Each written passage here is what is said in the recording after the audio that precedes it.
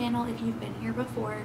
If you've been here before, I really honestly could not tell you for which type of content you've been here before, so hopefully if you are back, it was this one. If not, I'm sorry to disappoint. But yeah, today I was just like really thinking about this, and I was like, you know what, like I haven't talked about this in, it's been like two years at least, and I never gave any kind of updates or anything, and I was like, you know what, it's time. I guess I think that I'm past it enough to talk a little bit more about it, and that thing is my nursing school experience.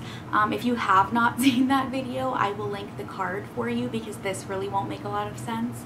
Well, it still kind of might, but I will give you some background.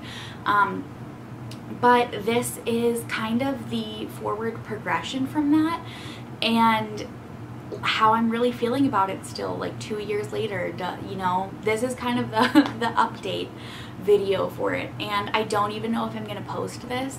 I'm really for sure at least just making this for me. I made that video for me, not for any other reason, not to like spread hate or anything like that, but just because I needed to talk about it in a way that felt therapeutic to me, and YouTube has been my therapy like time and time again. I've been on and off of YouTube since I was in high school, and I'm 25 now. So with that being said, let's get into it. So this video is going to be kind of an update just in general on me as a nurse, my jobs, and this is really going to be an update on the kind of lasting impacts that I still experience and that I still have because of the trauma that I went through in nursing school. And I've like thought numerous times about, you know, should I not have said that? Should I not have said anything about my experience? Should I not have shared that? And honestly, at the end of the day, I can say that is the video that I am most proud of ever making. I personally have gone back and rewatched that video numerous times just as a form of therapy because I needed it and I needed to. I have literally revisited that in therapy, which I'm still actively going to. And yeah, so if you recall from that video, or if you don't, I'll catch you up a little bit. I had a very traumatic nursing school experience, and honestly not so much until my senior year. So the first year of nursing school, it was pre-nursing. You couldn't go in as nursing. And if you didn't watch that video, I went to a branch campus of a state school. So yeah, went to this branch campus, and you have to start out pre-nursing, can't start nursing. They had told us, I believe, that it was like, I'll have to refer back to my old video, I'll try to post it here, but it was like a 3.4 GPA or something that they were going to be cutting us at, and they ended up cutting us way higher at a 3.7 GPA after that. So we went from like 150 some of us to, I graduated with 27 of us, I believe.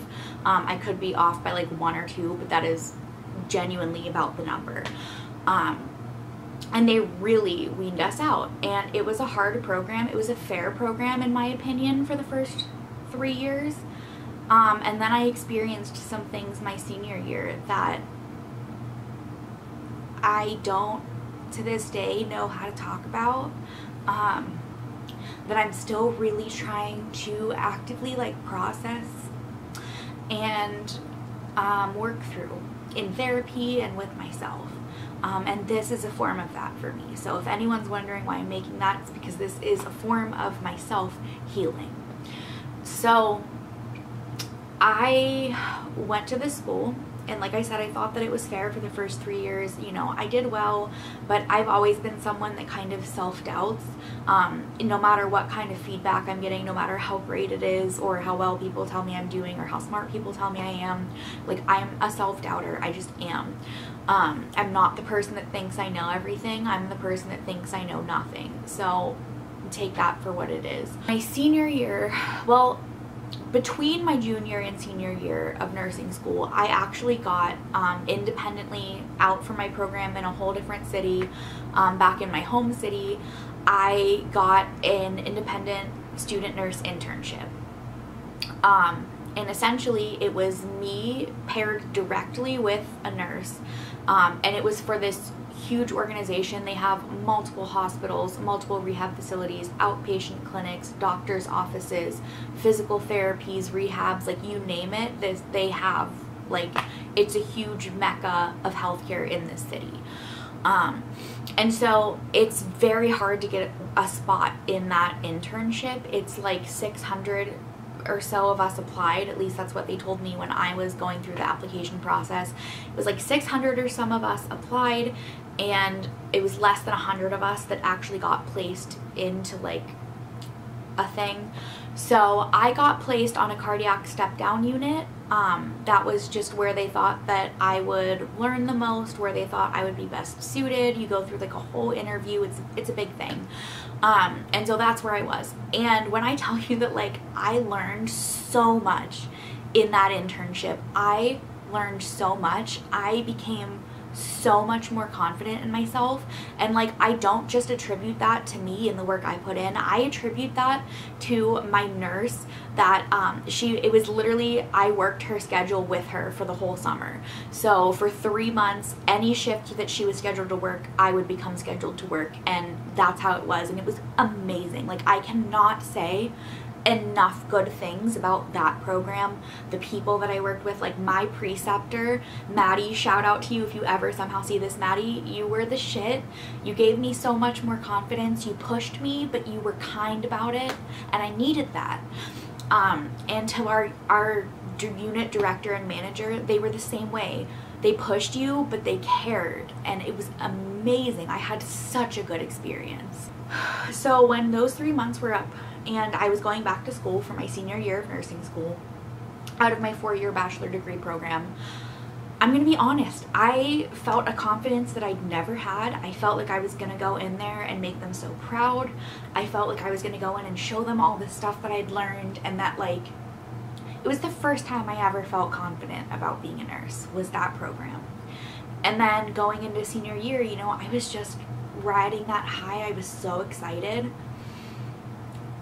And I'm not going to go back into everything in this video that happened, because that is its whole own, like, hour-long story time. Like I said, I will link it. But the things that, like, I experienced that year were, they were really hard. I'm a people pleaser by nature. I live to make other people happy, to make other people proud. And that's literally all that I wanted. So if you watched that video, you know it didn't quite go exactly like that. It ended up being really traumatic. I had issues with my program. I had issues with individual professors in the program. And it's not like I don't hold hate. Like, I don't hate any of them. I don't hold hate onto any of that.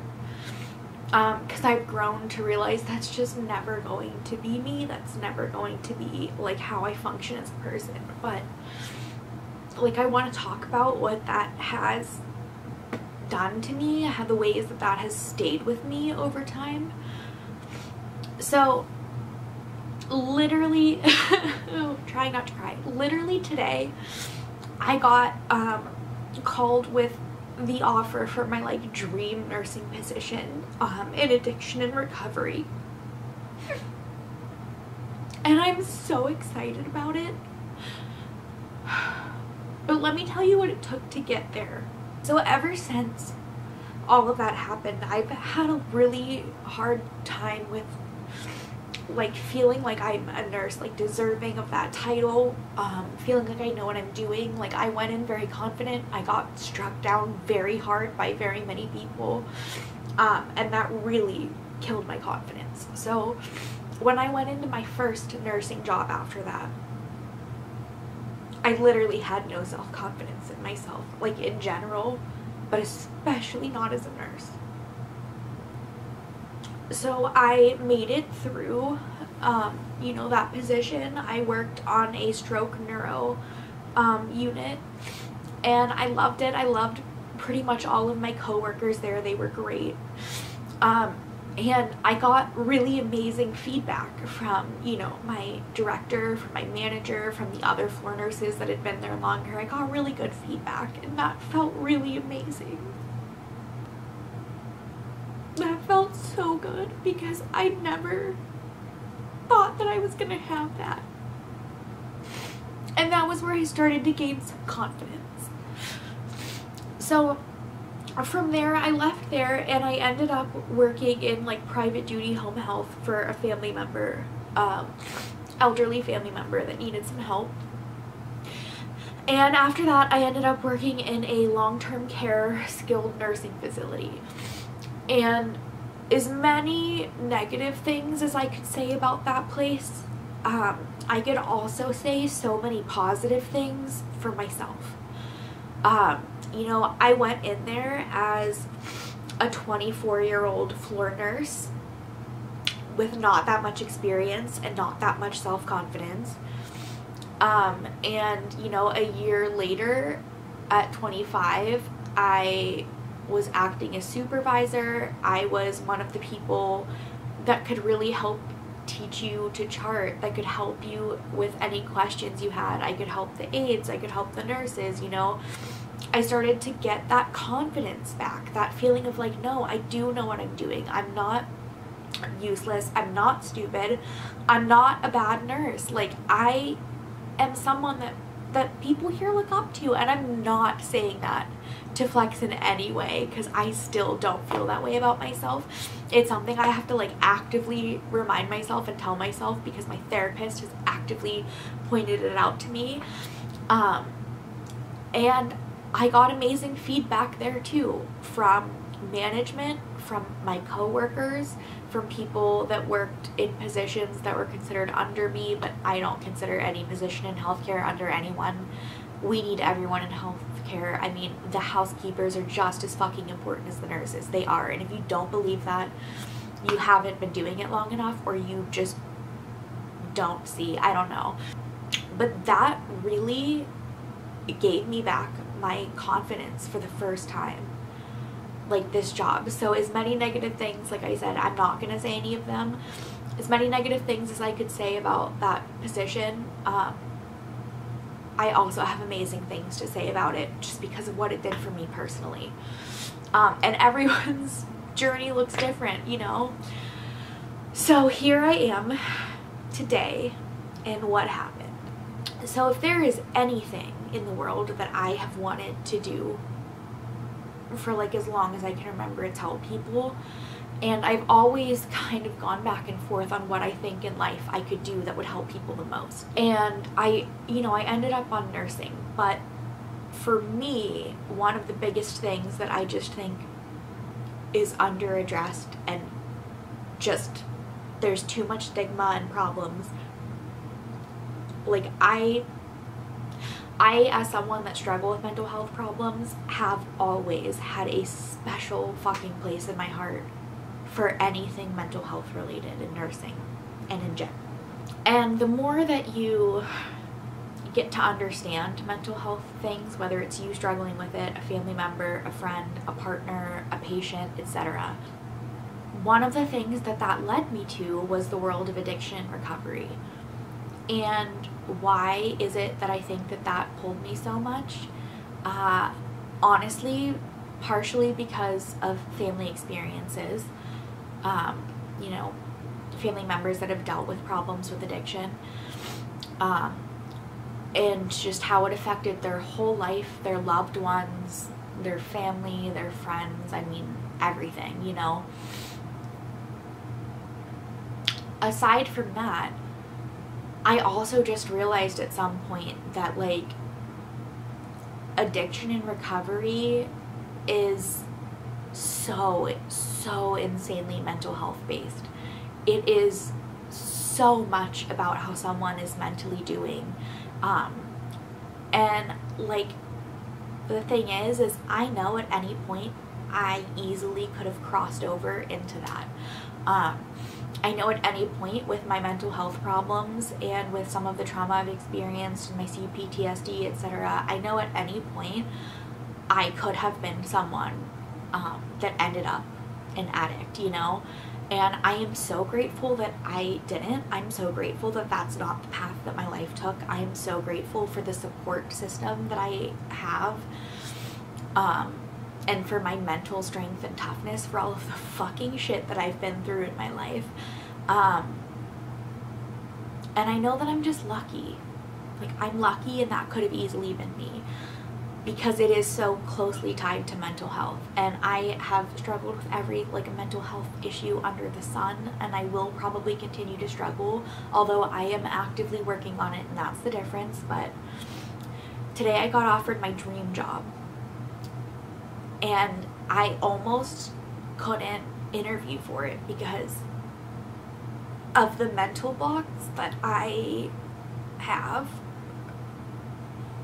And most of those mental blocks really definitely come from that time that I spent, and from the doubt that I grew, that self-doubt. And I know that there's no way I'm the only one that's ever experienced something like that, but when I tell you that I've almost missed out on amazing opportunities and things that were absolutely meant for me because of people who did not understand me, because they did not try and they did not want to, I can't imagine what would have happened if I had allowed that to be my story, my path, my journey. You know, I have been pushing every fucking day since then to come to terms with who I am and what I know about myself. And one thing that I know for sure about myself is that I care more than probably any nurse that you're gonna know. And I don't say that as a flex. I say that as someone who's really been both physically and mentally on the other side of that. And so I know what it's like, and I know what it means. And I just want to say, if any of those fucking professors ever see this, you were all fucking wrong. You were wrong, and you were ignorant. Because I am a great nurse. I beat out other candidates that were older, that had more professional experience in these things. I beat them out to be the only one in my position. And I deserve that. I've earned that because I'm a good nurse. Because I fucking care. Because I will go above and beyond. So I'm sorry if this was long and emotional and ranty, and I really try not to come on camera and just cry, but this is literally something that I just have been carrying for a long time, and that I haven't had the strength to talk about. But I'm not that person anymore, and I'm not there anymore, and I'm not going to be. I'm not going to lower myself anymore.